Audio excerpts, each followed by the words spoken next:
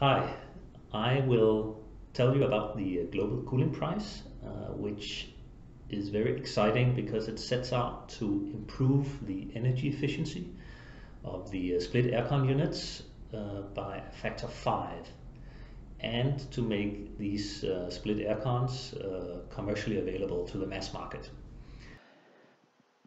So let me show you some of the information on the Global Cooling Price website, where they do a great job of showing what is the problem we are facing.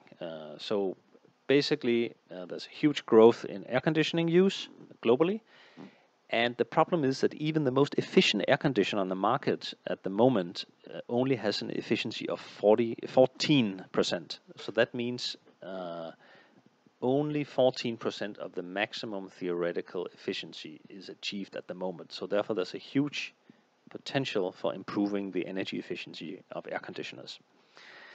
And the solution is, of course, then to the price says you have to be able to improve the energy efficiency substantially, and the winner of this global cooling prize will win prize money of $3 million US.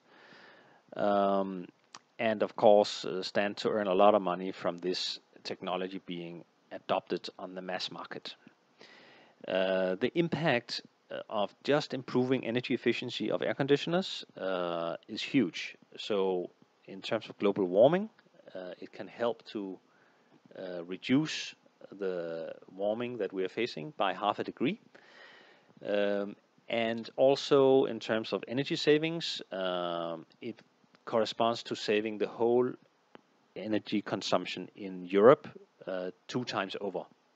So it's really huge quantities of energy we are talking about here.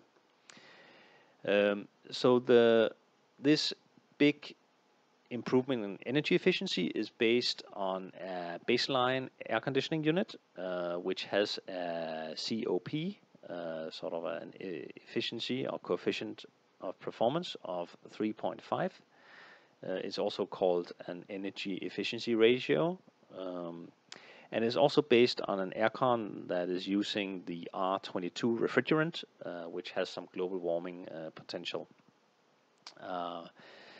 Because actually this price doesn't just focus on energy efficiency, even though that's the most important thing, but it also factors in the climate change that is caused by the refrigerant. So the base air conditioning unit is installed in India in a 90 square meter apartment unit, where it ensures that you always have 27 degrees in the room and a relative humidity of 60%. And that gives annual electricity consumption of about 3,000 kilowatt hours per year.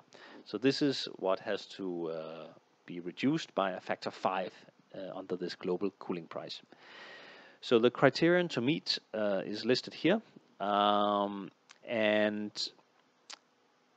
I've talked about some of these already, but one of the criterion is affordability. So that means the winning solution cannot be more than 2 times the price of what a typical air conditioning unit costs on the market today. It also allows for water to be used as for cooling purposes, but it caps it. So on average, you cannot use more than 14 liters of water per day on average over the whole year. And certain days you probably don't need to use water, so you're allowed on any given day to use up to 28 liters without breaking the first criterion. Other criterion include scalability. So the aircon has to be easy to install in existing homes and should also be able to be manufactured easily. And let me go to the next slide, which has to do with the timeline. So this global cooling prize was launched in November 2018 by Richard Branson, who is the ambassador for this prize. And the first real deadline was in 2019, where you had to submit the detailed technical application. And my company, IN, we actually submitted one of these applications. And we were actually only one of the 139 parties that submitted, so not that many globally. Despite a big interest in the beginning, when it came to crunch time and actually submitting an application, it was only done by 139 people in the world, most of which came from the US and India. We collaborated with our good friend Martin Zuckermeier from Germany, and our detailed technical submission was one out of just 2 from Malaysia. Unfortunately, we didn't make it among the 8 finalists, but we were very pleased to see that our concept was very close or very similar to 3 of the finalists. So as far as I'm concerned, we might as well have been among the finalists.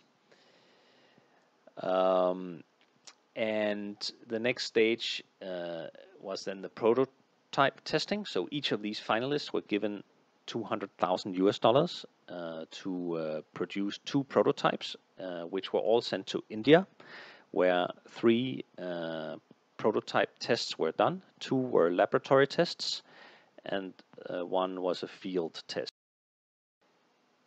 So this shows the 31 days of measured prototype testing.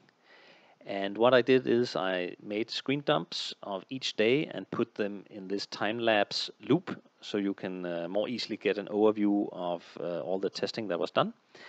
The key thing to look out for on this chart is the vertical blue line at the 20% mark, because that shows the criterion on this 5 times lower climate impact that the prototypes have to meet.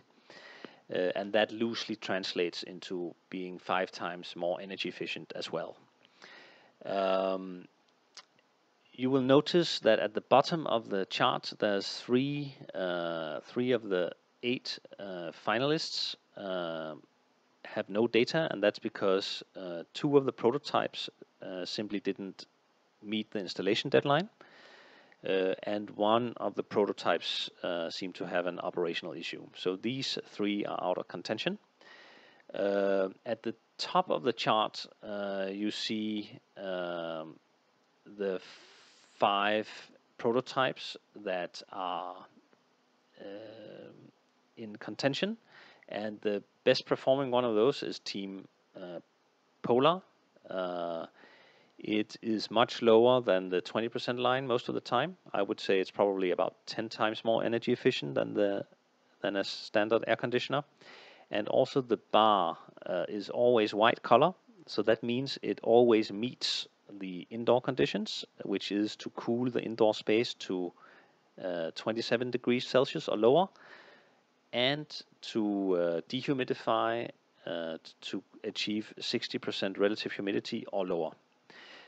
Some of the other ones, the bar turns gray once in a while, and that means that they don't meet those criterion. So it will be really interesting to see next month in March 2021 when the winner of the Global Cooling Prize is announced, and to see this 5 times more efficient air conditioner hit the mass market. Currently there's 1.2 billion split air cons in the world, and this will grow a lot, namely to 4.5 billion split air cons over the next 30 years. So pushing energy efficiency to the limit in the air conditioning field is very important, and in general energy efficiency is the cornerstone of sustainable development.